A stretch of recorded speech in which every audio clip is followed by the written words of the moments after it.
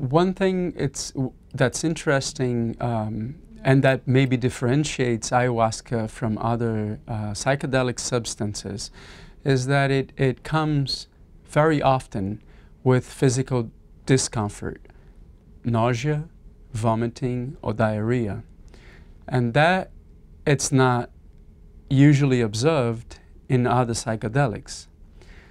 So that somehow puts ayahuasca in a different place with respect to other psychedelics and puts suffering in the ayahuasca experience at a specific place. So people have looked at this process as a purging, not as a side effect.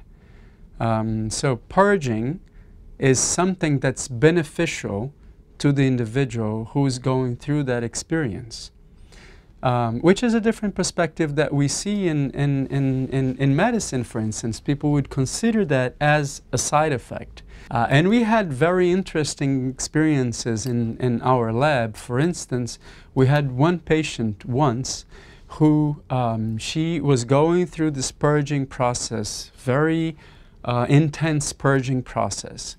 At the end of the session, she looks at me and asks, "Did you see that red ball that I just vomited?" And I said, "No, I didn't." And she said, "I was trying to point that red ball, but I couldn't really move. I knew that you were here in my side. I looked at you and I tried to point you the red ball that's in the bucket where I was vomiting. That red ball was here for years. And today, I threw it out.